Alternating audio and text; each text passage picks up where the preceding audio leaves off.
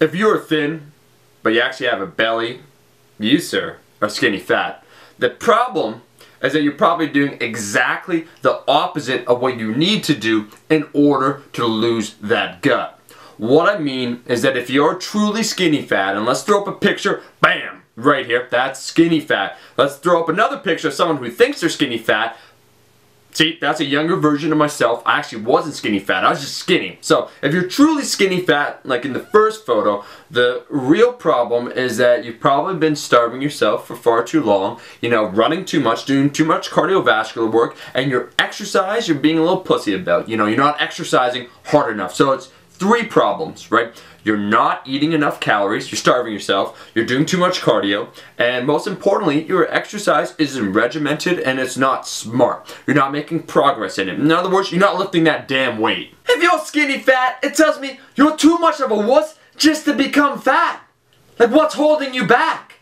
A couple Big Macs? Here are some of the key points I'd want to emphasize for anyone that's skinny fat. If you truly want to get abs, and I mean those ripped abs, Brad Pitt in Fight Club, doesn't really matter, one of those starving Abercrombie and bitch models, you know, if you want abs like that, it's going to take you from where you are at least a year to develop those abdominal tight core muscles.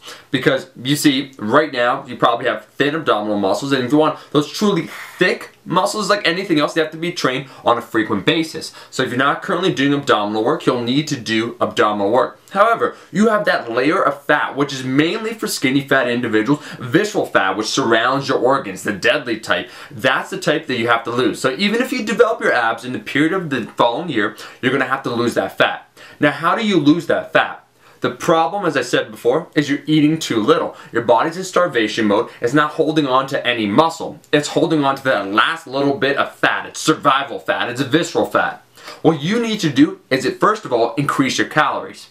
Actually, I should say, first of all, you should figure out how many calories you're fucking eating in the first place. So find that number out. First of all, get on a solid website like MyFitnessPal, and you know, you'd input your goal for the following year that you want to build muscle. You'll get a new caloric goal. You know, for most individuals, this might be anywhere between 2,000 to 3,000 calories. You will have to slowly increase your calories while also increasing your exercise volume with resistance training. Because if you already saw my G-Flex video, which I'll throw up here, you'll know that if you exercise more and if you eat more, you'll have a better body composition. You'll eliminate the skinny fat paradox. You'll build muscle and you'll lose a little bit of fat. You will look better, because another problem for a lot of skinny fat individuals is that their gut protrudes because they have so little muscle, and their waist might still be small. You know, you might have a 31, 32 inch waist, but because you don't have any muscle around you, it really sticks out and it becomes noticeable. The next key point is, as you're eating more, you have to exercise more. And I'm talking about resistance training.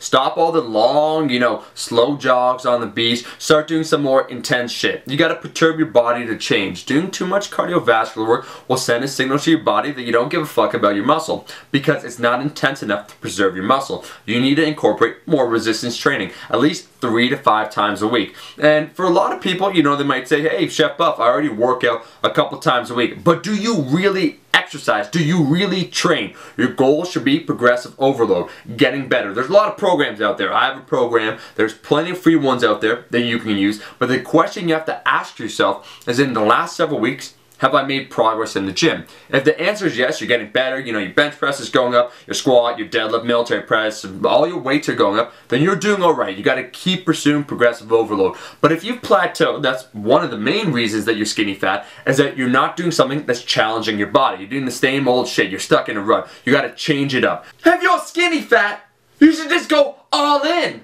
Why be skinny and fat? Just be fat. Let's call 1-800 your local pizza shop. Get on it, bro. I mean, I made a similar video to this a couple months ago, and it was really popular and it helped out a lot of people, but I get this question asked a lot. And if I had to give one last parting piece of advice, is that, guys, it takes time and you have to be focused. Remember, a little bit, small changes over a big period of time will produce big results. So working out a little bit more, eating a little bit more, training your abs directly, and making sure that the cardiovascular work you do is intense is all you need to do. Give it a year and then reflect back on it. Don't be a little bitch. Buff Army, that's the video. As always, thanks for watching. Make sure to like, share with friends, and subscribe. And if I see any of my subscribers pouting their lips like they're Derek Zoolander, you can get a roundhouse kick straight in the jaw. It's cold hard fact.